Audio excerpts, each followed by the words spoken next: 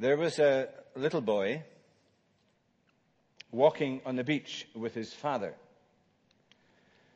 And he saw the beautiful seascape, and he saw the people enjoying themselves on the beach, and he saw a donkey.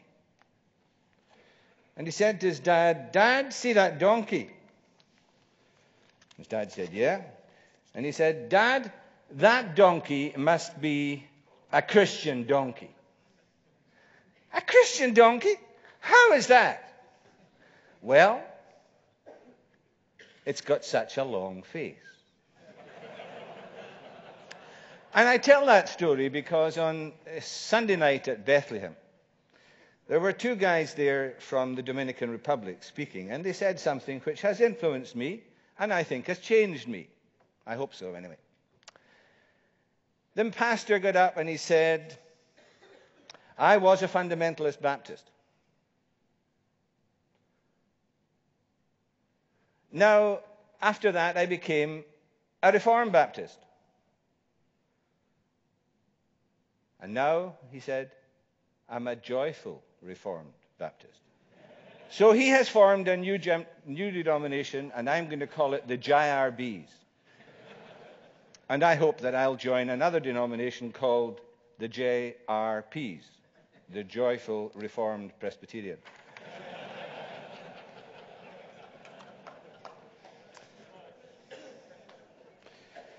Can we read a few verses from Scripture?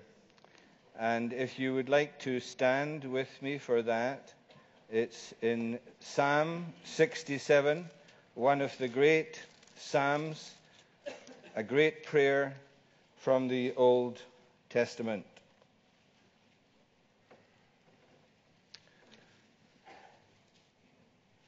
Please hear God's word. May God be gracious to us and bless us and make his face to shine upon us,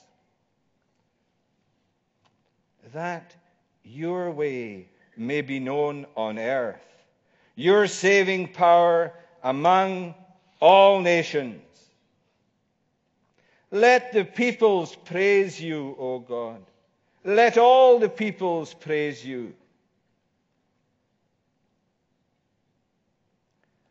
Let the nations be glad and sing for joy, for you judge the peoples with equity and guide the nations upon earth. Let the peoples praise you, O God. Let all the peoples praise you. The earth has yielded its increase. God, our God, shall bless us. God shall bless us. Let all the ends of the earth fear him. Let us pray.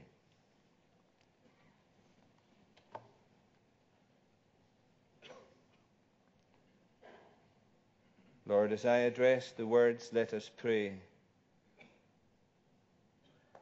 to the folks gathered here, I would wish to address them to yourself. Lord, let us pray. Teach us to pray. It is of your mercy that we are not obliterated. It is of your mercy we're alive, and in you we live and move and have our being. And much has been given to us over generations and over these last 2 days. And to whom much is given, of the same much is required. Open to us today the windows of heaven, that we would see the King in his beauty and long to be with him and for him and at him. Lord, keep us from any presumptuous sin.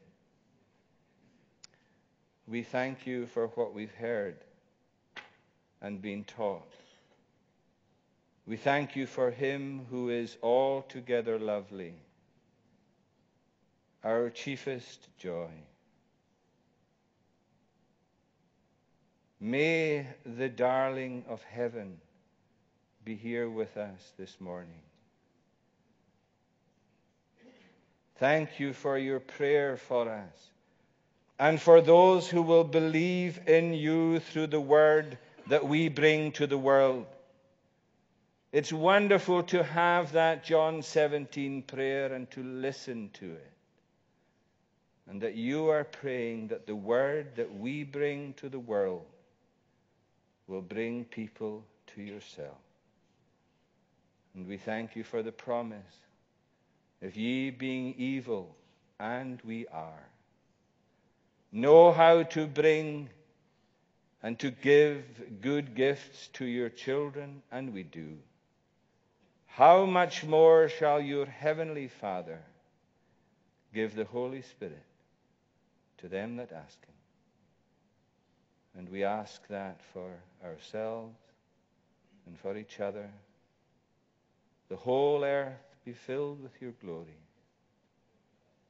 All ends of the earth will remember and turn to the Lord. And we want to live for that. Forgive us for Jesus' sake. Amen. Please be seated.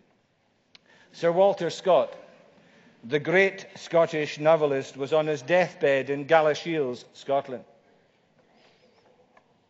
His nurse was at his bedside, and he said to his nurse, "Read to me." He was dying in his deathbed in his library. She replied, "What book will I read to you? This room is full of books." And Sir Walter Scott replied, "There is only one book." And as a backdrop to everything I say, that is important. There is only one book. It must be first and last. We need it here to study it. We need it here to be under it. And we need it here to have it in our hearts. Your word I have hid in my heart. Is it the psalmist in 119 who says, "Unless in your word I found delights, I would have perished"? John, the apostle, was in rocky Patmos. He was old, he was suffering, he was the last surviving apostle. He was lonely.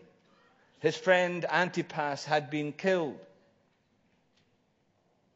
But then he heard a voice behind him, and he turned, and he saw one like unto the Son of Man. The consequence was he fell at his feet as dead. But what happened next? Can you remember what happened next? The Lord laid his right hand on him and said essentially two things. Fear not, and write. Writing is important to God. It appears, as it is written, appears 400 times in Scripture. Remember the rest of the letters to the 7 churches of Asia. As it is, he was told to write to them. Spurgeon, on speaking in that passage in Timothy, says Paul was old. Paul was about to die. He was in prison in Rome, and yet he was saying, "I've written most of the New Testament. I preached for 30 years, but bring me my books." Books are important. Are they important to you, as important as they should be? And that's my objective today, to encourage you to see what can be done with Christian literature. My outline is some observations about our world today from my perspective. Secondly, ways in which God has used Christian literature in the past. Thirdly, ways in which he's using it today. And finally, 3 challenges: books for the preacher, books for the congregation and from the congregation, and literature for children. Firstly, then, some observations on our world. The population of the world, when William Carey went to India, was 750 million, which is less than the population of India today. How does it affect me? That's the question we must ask ourselves. That multitudes are passing from time to eternity and have never heard about Jesus. There's a story about John Welsh, John Knox's son-in-law in France. His wife was concerned to see he wasn't sleeping. She said, "John, what's wrong?" He said, "I have 3,000 souls, and I do not know how it is with every one of them." Do you know how it is with everyone in your congregation? Do you know how it is with everyone in your community? We heard the verse mentioned yesterday. It's powerful and precious to me.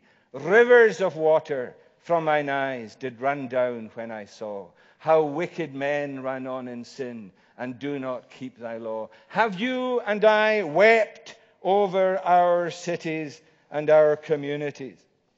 Political correctness is overcoming the Western world. Our Prime Minister, Tony Blair, takes with him the Bible. That's wonderful, isn't it? But he also takes the Quran. One of our leading Anglican bishops recently said, "I'm not sure if God exists." Robin Cook, a member of the British cabinet who died recently, wanted it to be told at his funeral that he was a Presbyterian atheist. You'll be glad it wasn't a Presbyterian Baptist, won't you? Melanie Phillips, a journalist of some standing in Britain, recently wrote asking the question, will it soon be a crime to be a Christian? Yes, even the Muslim will say, Jesus is top of the class. Absolute rubbish. He is not top of the class. He is in a class of his own. Richard Dawkins, we've heard of him already this week, the author of the book, The God Delusion, says in that book, the worst form of child abuse is teaching Christianity to children. Richard Dawkins is considered to be one of the three leading intellectuals in the world. He won the Michael Faraday Prize for his efforts from the Royal Society. He is the professor of public understanding in Oxford. The following is one paragraph out of his new book, The God Delusion. It has sold 1 million copies in Britain and is expected to sell 4 to 5 million copies in North America. I struggled about deciding whether to read this paragraph to you because it's so terrible, but I thought I should. I thought we must know what's going on in our world today.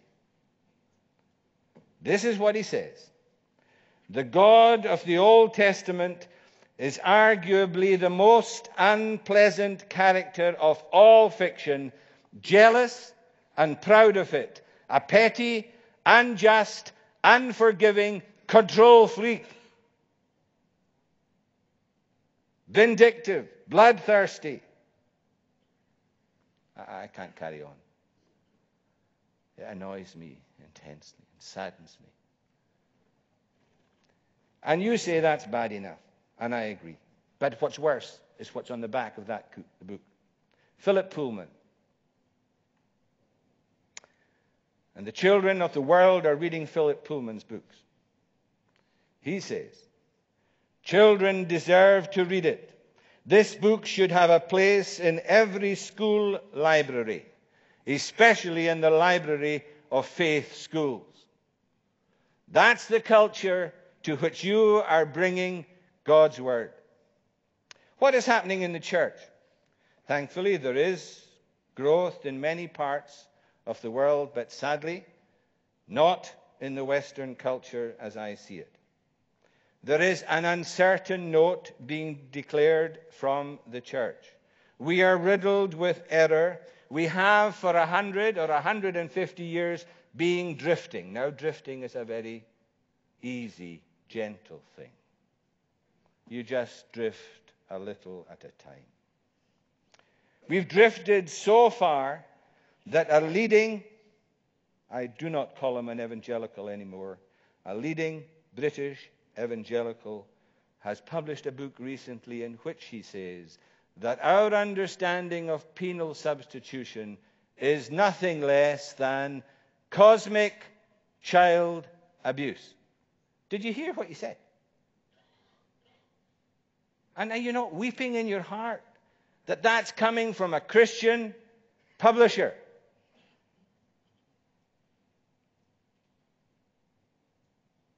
We have been accommodating the world around us. The church is in danger of saying, come to us and your financial and health problems will be resolved. Come to us because you'll feel good, you'll look good, and you'll sound good. I think there are three models of church in the world today. The first is the entertainment model. Yeah, I'm all for out with the glum and in with the sun.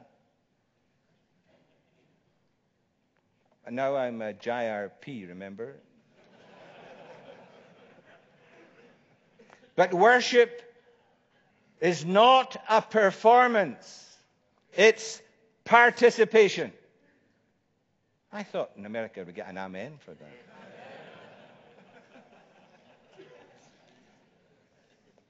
The second model is the service station. It's a clinic where I get my needs met. Sure, God does care deeply about our needs. He heals the brokenhearted. But worship is not navel-gazing. The third model is the lecture hall. And I think in the evangelical Reformed community, this is possibly the most serious one. Out come the pencils. Out come the notebooks.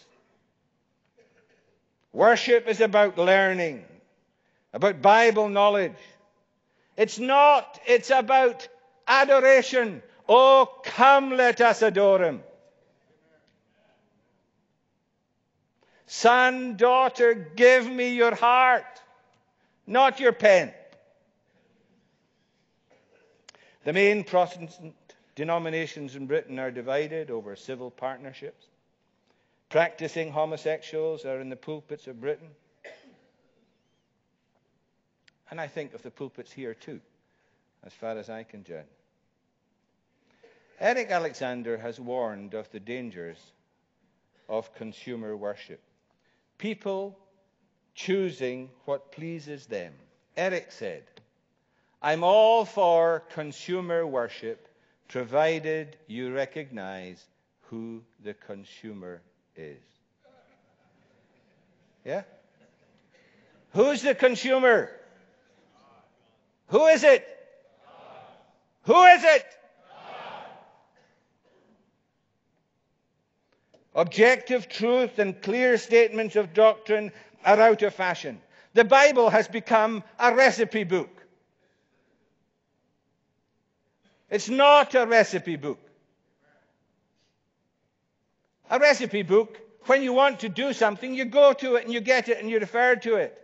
The Bible is food and meat and drink and milk. I need it every day, all the time. Remember Jeremiah, he said, your words were found and I did eat them, and they became the joy and rejoicing of my heart. This was the prophet who had a congregation of 3 and who was told, you mustn't go to parties. And yet wrote the largest book in the Bible. I don't think Many of us publishers would want his manuscript. Our society is desperately searching. The words of the Rolling Stones lyric reflect my lifetime. I have an emptiness deep inside. The family is decaying. 50% of the children born in North America are out of wedlock. 31,000 suicides in North America every year. Where are the temples of your cities? You know what they are. They're the sports stadium. It's the Mall of America. Go to the Mall of America. Os Guinness had it right when he said, we are now living in a generation who would like a fit body, but are quite content with a fat mind. The media is all aspirational. They've learnt it all. It's amazing how good they are at it. It's the most religious thing around today. The advertising. The next cruise will meet your deepest needs.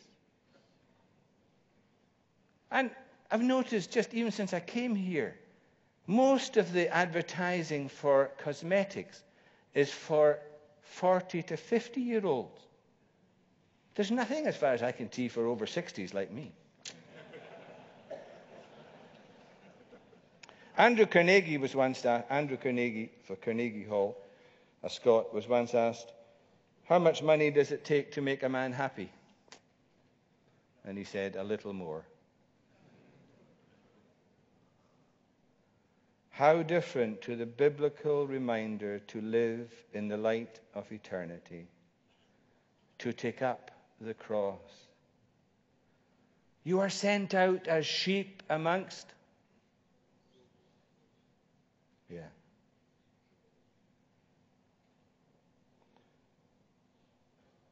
There's a disease in Britain that's been in the news since I came here too that we're worried about.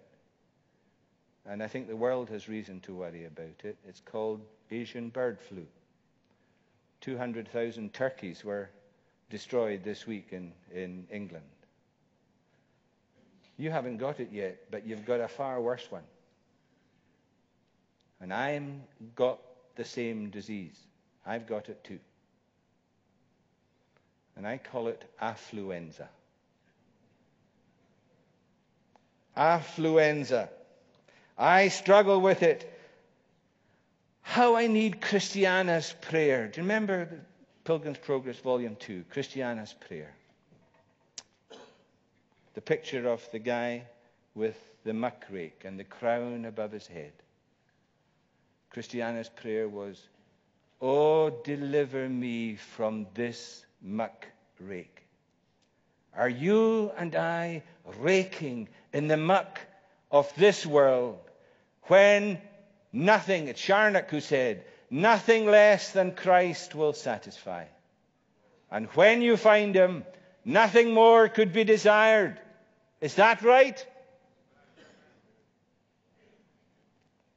Friends, there is a battle for the hearts and minds of the human race. We are told in Corinthians that the God of this world has blinded the minds. What has happened despite all our technological advance? We have less time for what is important, be it our God, our family, our community, or our soul. How much time is spent watching television? Well, the UK figures are that those under 60 are watching 25 hours a week, and those over 60 are watching more. Rubbish in, rubbish out. It's just possible that many in your congregation are spending more time at television.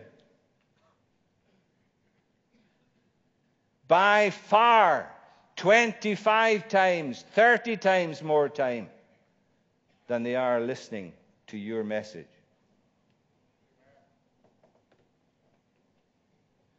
How about putting this verse on your television set? Psalm 119, verse 37. And you'll forgive me, John said that. I quote the Scottish metrical psalms. They are the best, but never mind. Turn thou away my sight and eyes from viewing vanity. $137 million of takings in the last 2 months for the film Borat. Utter rubbish. Your people are watching it. Your young people are watching it. Ministers are watching it. I've spoken to 2 ministers not so long ago who thought it was hilarious. They're evangelical ministers. Turn away our sight and eyes from viewing it.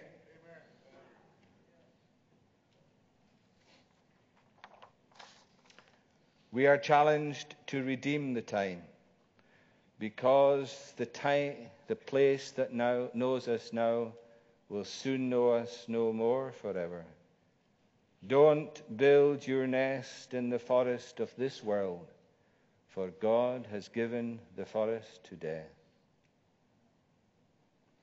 If you and your people spend 15 minutes, did you hear what I said? 15 minutes a day reading good Christian books.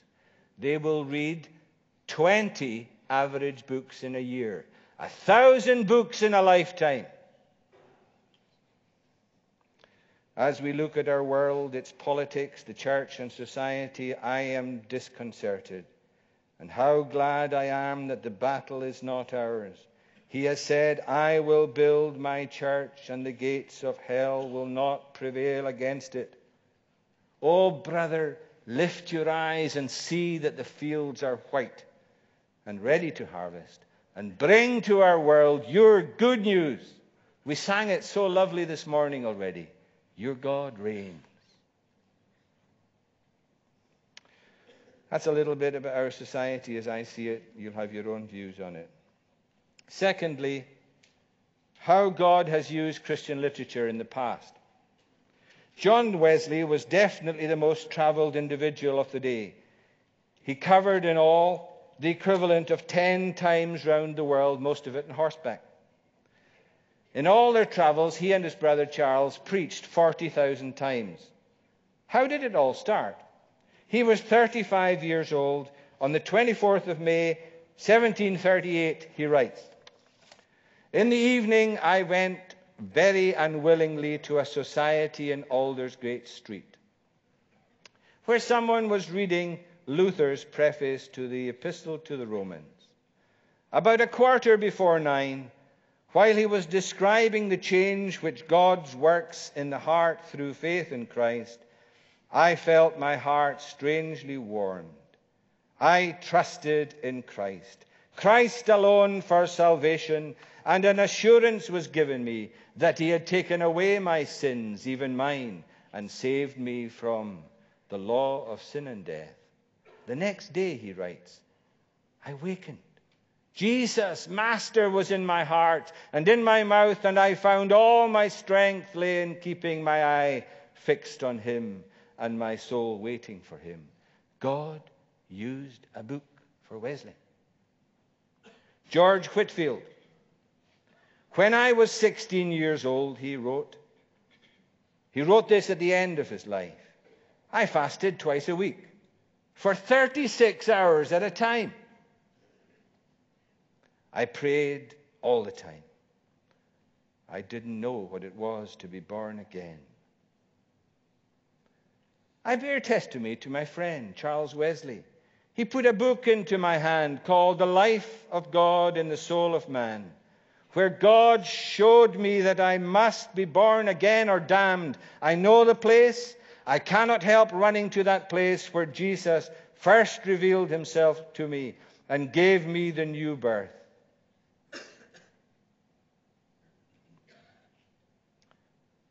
Lord, I said, if I'm not a Christian, if I'm not a real one, God, for Jesus' sake, show me what Christianity is, that I may not be damned at the last.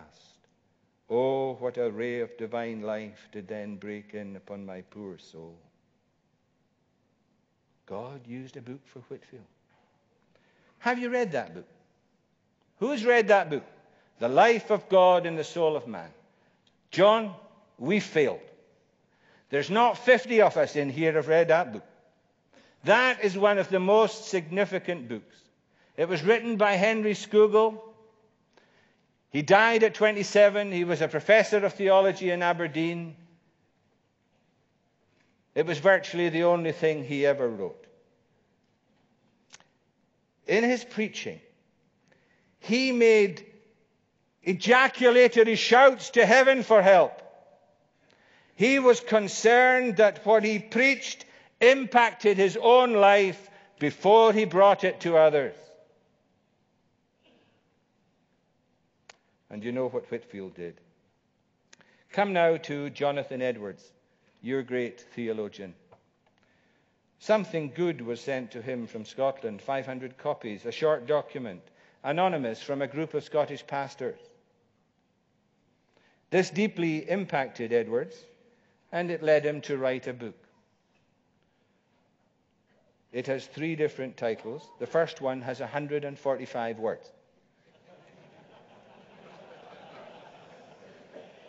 I'll not take up your time with that.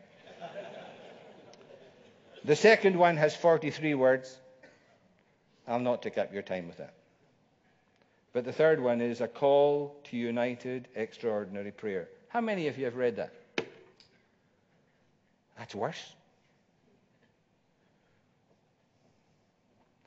This book did little in Edward's lifetime. 3 years after he wrote it, he was dismissed from his church. 7 years later, he died. Was that the end of the story? Far from it. It became the manifesto of the Great Awakening. And humble, a call to united, extraordinary prayer. The next paragraph I'm going to read, because I can't get it right without reading it. Richard Sibbes, a Puritan, wrote a book called The Bruised Reed. It was picked up by a tin peddler who gave it to a boy called Richard Baxter, who through reading it became the saintly Richard Baxter of Kidderminster. Eventually he was to write a book called A Call to the Unconverted. This inspired a man called Philip Doddridge, who in turn wrote a book called The Rise and Progress of Religion in the Soul. This went into the hands of William Wilberforce, changed his life, who became the great campaigner against slavery. His book, A Practical View of Christianity, lit up the soul of Lee Richmond, whose subsequent book, The Dairyman's Daughter, not only became the chief influence in the life of Queen Victoria, but was influential in the life of Thomas Chalmers, whose preaching impacted the world and who in a period of about 8 years built 216 churches. Started with a little book. The chain is amazing. And all through history, the incidents of literature being used are amazing and an encouragement to the ministry in which I'm engaged and to which you are also called. Let us be up and doing while it is called today. A little bit about how God is using literature in the world today. An inmate from Virginia Penitentiary wrote to our office. The envelope was stamped with the prison's name. It was from a man called John Haynes, and this is what he said. I was put in solitary confinement and I deserved to be there. At 5:30 there was nothing to do. I found a tattered, mildewed copy of a book. I started to read it. I had never read a Christian book in my life before. At 2:30 the following morning, I gave my life to the Lord Jesus. Since coming out of solitary confinement, I have shared my experience and story with 100 other inmates. We now have a daily Bible study for 19. What was the book? It was a book that was written hundreds of years ago by John Owen, The Mortification of Sin. Who in his right mind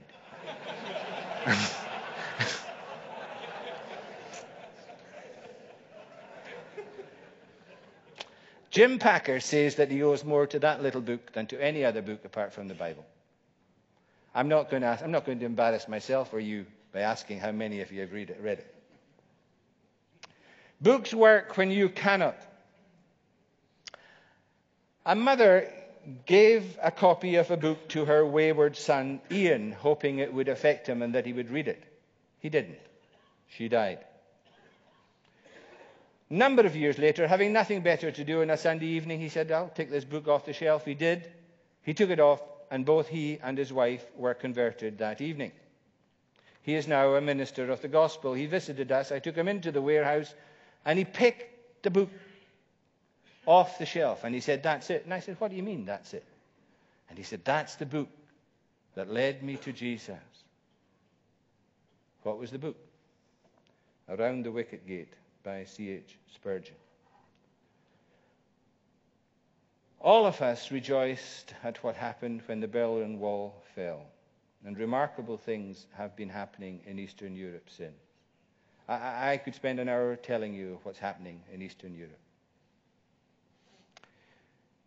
2 weeks ago, I had an email from a lady in Albania who runs a children's ministry. Her ministry is with young people. Her name is Bessa. This is what the email says.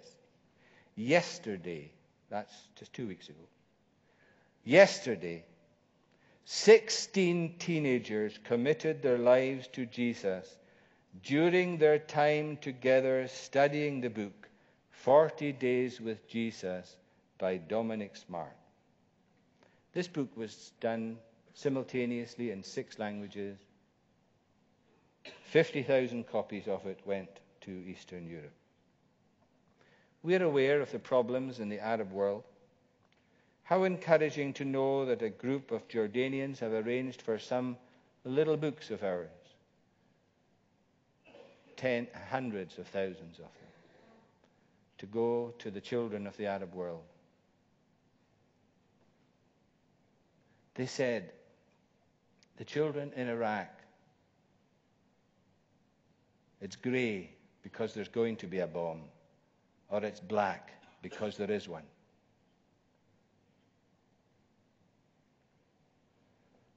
They arranged for the production and distribution through churches in Iraq just before Christmas.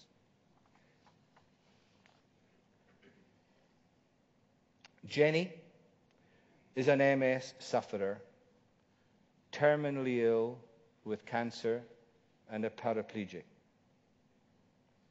She has Scottish roots. She made her last visit to Scotland some 3 months ago and is expected to die. She lives on the Swiss-French border. At a church conference, I had 50 copies of a little piece of literature, and I threw them out into the audience. Somebody picked one up, a Christian lady. She put it in her pocket. She was meeting Jenny and taking her to the airport. Jenny is a Christian, and she handed her the little piece of literature. Jenny got onto the British Airways plane, and her morphine pump came out. She passed into a coma. She was taken back to Switzerland. Was in a coma for 10 days. The hospital there advertised for a speech therapist when she came round. An Australian girl was in a shower. She was on a world trip. In the shower, she heard the advert on the radio. She said, I could do with the money. She applied for the job. She came to help Jenny get her speech back. But Jenny couldn't speak to her. She took out the little leaflet, the little booklet, and handed it to this Australian girl. And the Australian girl was converted. And the first I knew about it was the Australian girl phoned our office for 100 copies of it. And she's done that almost every week since. 100 people she's been in touch with every week since. How many people have you been in touch with? That story doesn't finish there. She had a Moroccan nurse. She gave to the Moroccan nurse a Muslim's pocket guide to Christianity. The nurse was converted. The nurse was concerned about her children in Morocco. Jenny arranged for the children from Morocco to come to Switzerland. And the story goes on. It's a long, long story. And I want to come to what happened this week. Monday this week, I picked up an email here. Here it goes. And I would like you to treat this prayerfully and respectfully. Jenny, she worked with the World Health Organization. She was a doctor. She met Nelson Mandela in 1995. And in God's providence, she sent to Nelson Mandela 3 weeks ago a Bible and a copy of the little piece of literature. Jenny got an email yesterday from Michael Cassidy to tell her that Nelson Mandela phoned Michael Cassidy and asked him to come and talk with him about his soul. He asked Michael if he knew of a lady called Jenny. And Michael Cassidy said yes. And Nelson Mandela said, well, it was she who started this. She sent me a Bible and a piece of literature. Michael Cassidy is on his way to see Mandela. Please pray about it.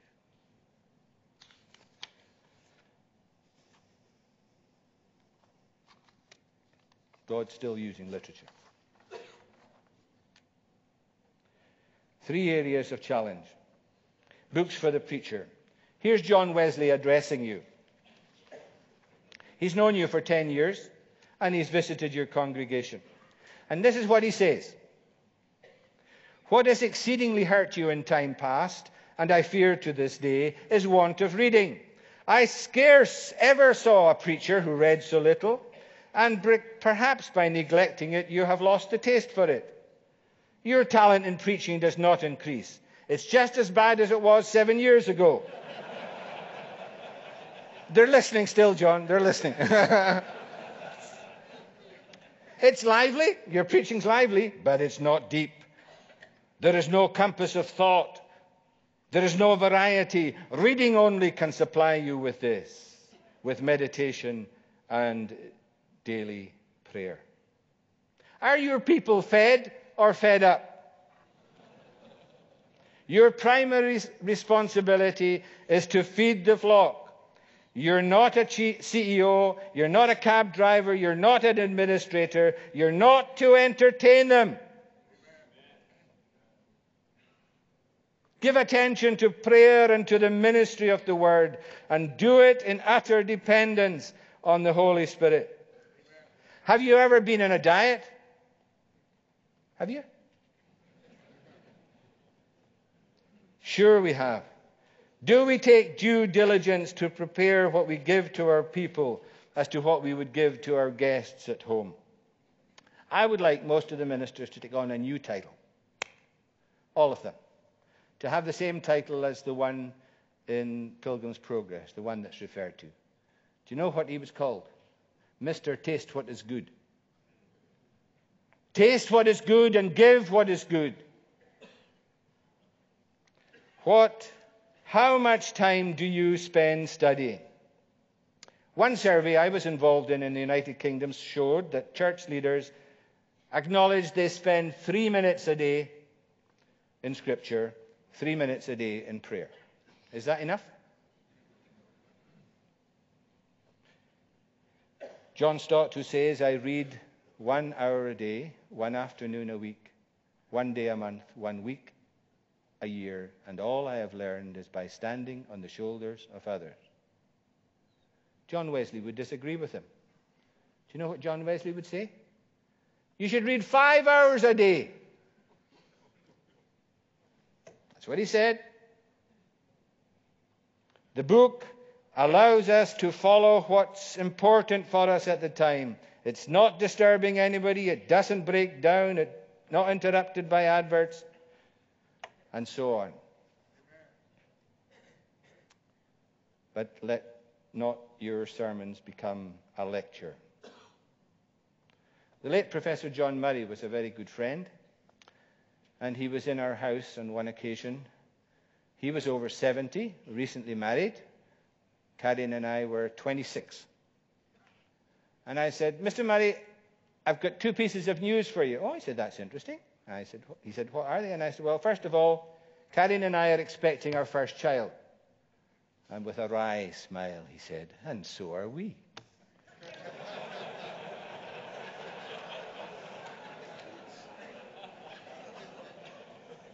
I told him I was also to take my first sermon the following week. Oh, he said, that's good. That's good, William.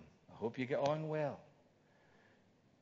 There are 3 things that make the difference, he said, between a sermon and a lecture. What are they? And I said, well, there's preparation. No. I said, well, there's prayer. No. You can pray about a lecture too. No.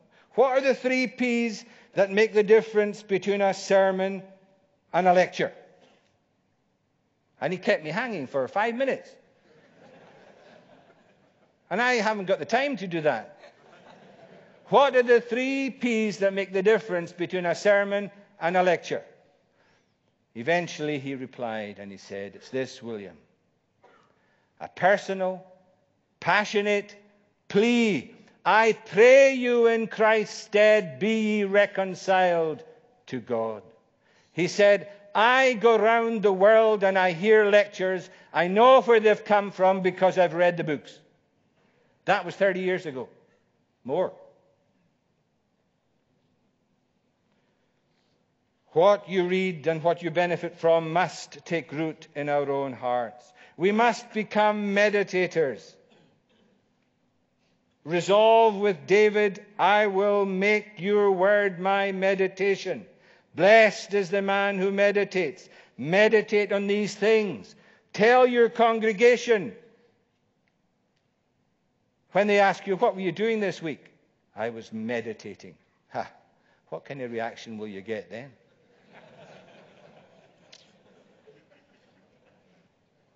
We should read wider also. If your prayer life is wilting, read Delighted in God by Roger Steer, the story of George Mueller. If you're discouraged in your ministry, read David Livingstone's biography. 3 converts, he was sure about 2 of them, but not the 3rd. And he's the most popular guy in Africa today. If you've left your first love, read McChain. He was hanging on the cross in everything he said. He wept as he preached. Read about doctrine. How is it that John Stott's great book on the cross of Christ sells so few copies in comparison to the staggering numbers about some of the productions from America? How would a title, The Cross-Driven Life, sell?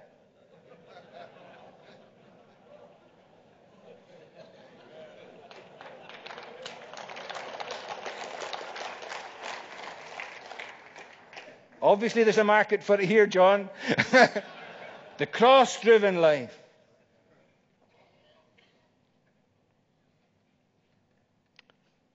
And that's so important, friends. Isn't it Luther's 92nd thesis? Blessed are the prophets who say to the people of Christ, the cross. The cross. Spurgeon who said, people will preach on the first part of this verse, but not the last part of it. I am determined to know nothing among you save Jesus Christ. Fine. But they leave out the last bit, and him crucified. We need to read secular books too, preachers. Dick Lucas was with us at Christmas time, and he said in his sermon, I was reading Country Life magazine yesterday, and there was a bit about Cheltenham Cathedral. their mission statement. And I thought it was very good. The church was designed and made and for the following purpose: worship, welcome, and witness. And Dick said, I thought that was quite good. And then I said, there's one W missing. Worship, welcome, and witness. What's missing? He said. What's missing? That's it. Word, worship, welcome, and witness. We need to be like Daniel, informed by the culture, but not influenced by it. It's Spurgeon who said, too many ministers are working with slender apparatus. They have far too few books.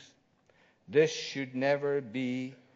Churches should see to it that the minister's study is supplied with books.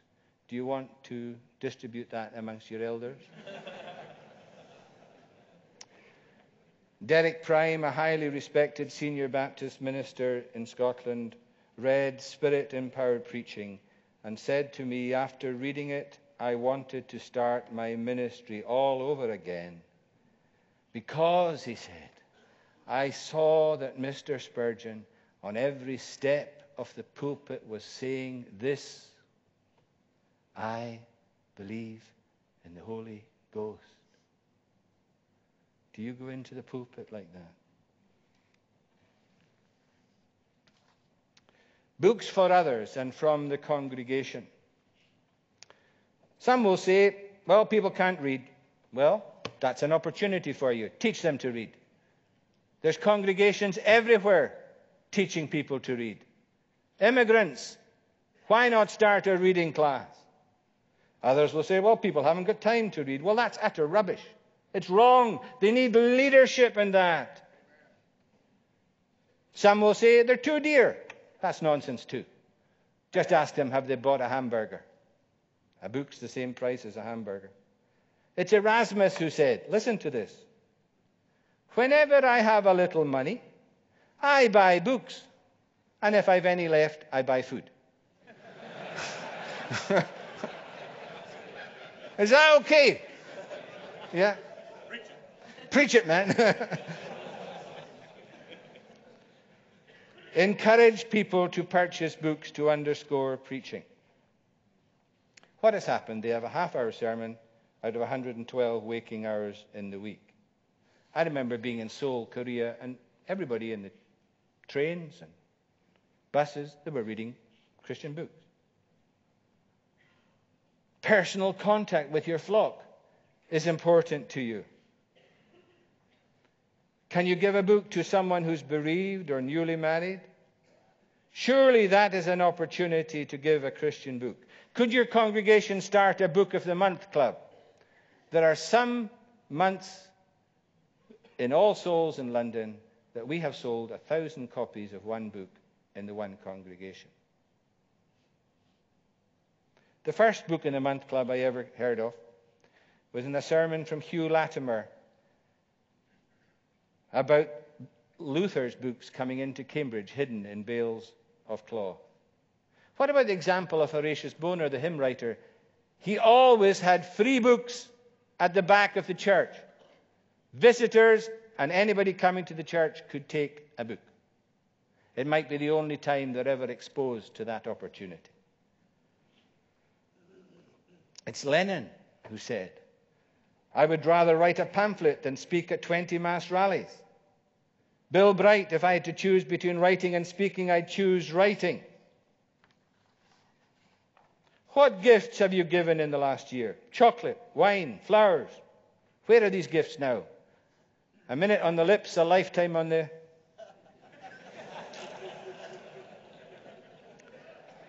I want wine sales to go down, and not just because of obesity. And not... Of course, you're Baptist largely, so...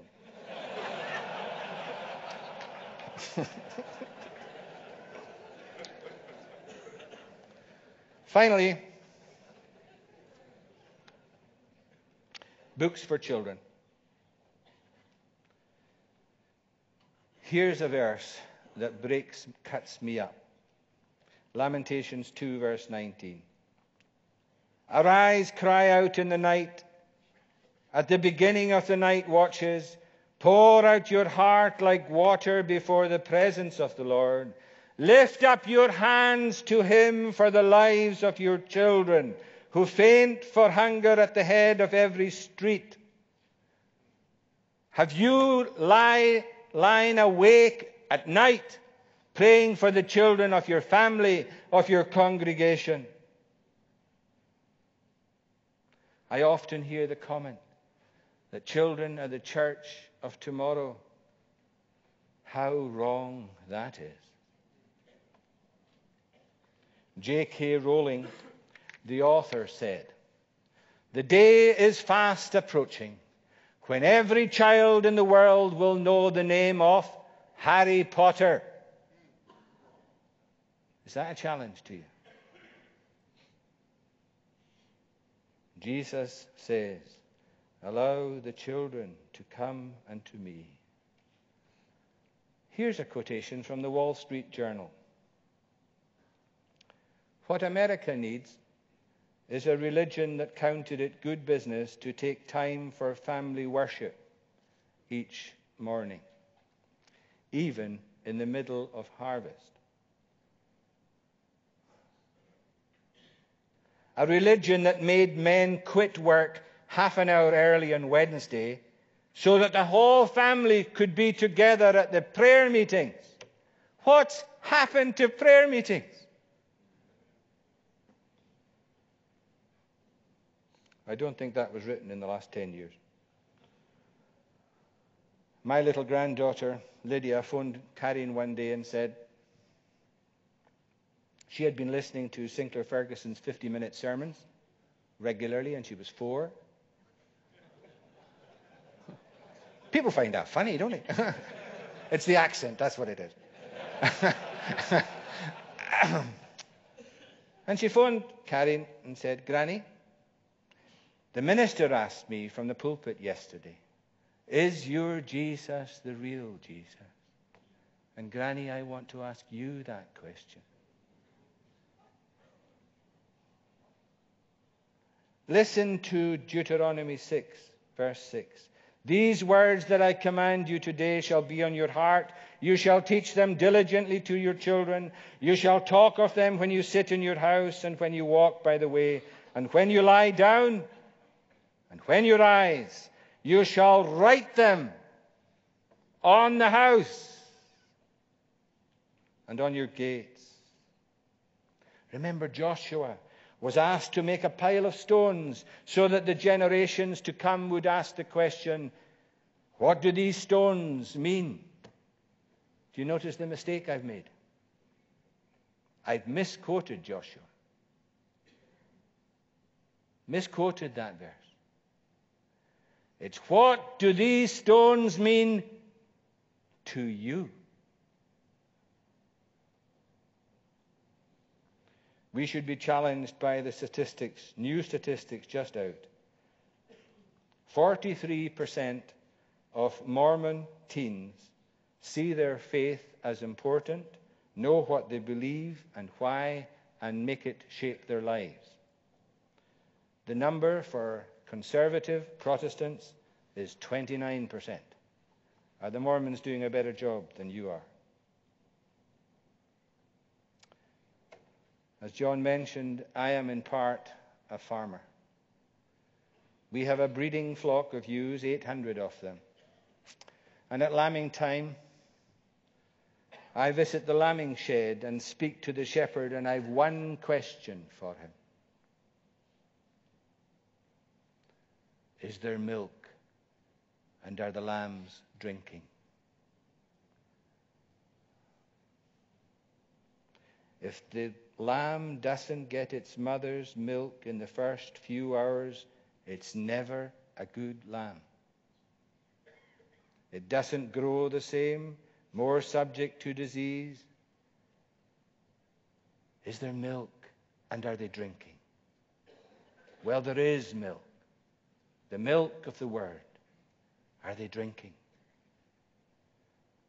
Take heed to yourselves and to all the flock. Feed my lambs. He shall gather the lambs in his arms. Tell your children, Joel, isn't it? Joel 1 verse 3. 4 generations. Tell your children of what has happened, and get your children to tell their children, and their children to tell another generation. 4 generations. Some will say kids can't take it in. That's nonsense. John Cahoon was a friend of mine. He was a minister. He's now dead. When he was 6, in school, he was taught this question and answer. What is effectual calling? How many of you can answer that question? What is effectual calling? Well, you need to know. What is effectual calling? It is a work of God's Spirit, whereby convincing us of our sin and misery, enlightening our minds in the knowledge of Christ, and renewing our wills, he doth persuade and enable us to embrace Jesus Christ, freely offered to us in the gospel. He was 6, and it was the means of his conversion. John Flavel, preaching in Falmouth, finished his service one day. How can I pronounce a blessing on those who reject the free offer of the gospel? Luke Sharp was 18 years old. He was leaving the next day for America. When he was 96, Flavel's words came back to him, were the means of his conversion, and for 10 years he witnessed to his Savior.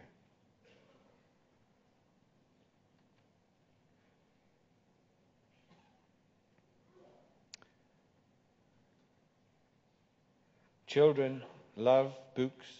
They need books. If you can do one thing today as a result of my talk, please teach the children the doctrines of the faith from their earliest years.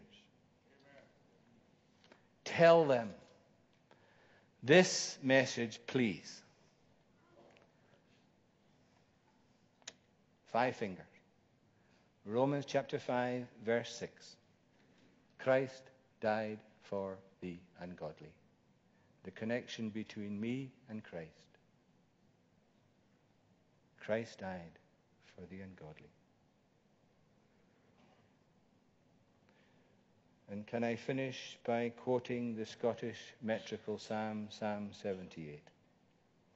His testimony and his law in Israel he did place, and charged our fathers it to show to their succeeding race, that so the race which was to come might well them learn and know, and sons unborn who should arise might to their sons them show, and might not like their fathers be a stiff rebellious race, a race not right in heart with God, whose spirit not steadfast was. I long for a flood of Christian literature to reach the families of the world. I encourage you to do your part in it for 2 reasons. That there would be joy in the presence of the angels over sinners repenting. What is the presence of the angels? I would rather say, who is the presence of the angel? And the second reason, if this is possible, that your life and your eternity would be better. Samuel Rutherford had a small congregation in Anwath, and this is what he said. If one soul from Anwath meet me at God's right hand, then shall my heaven be 2 heavens in Emmanuel's land. Thy kingdom come. Say it with me. Thy kingdom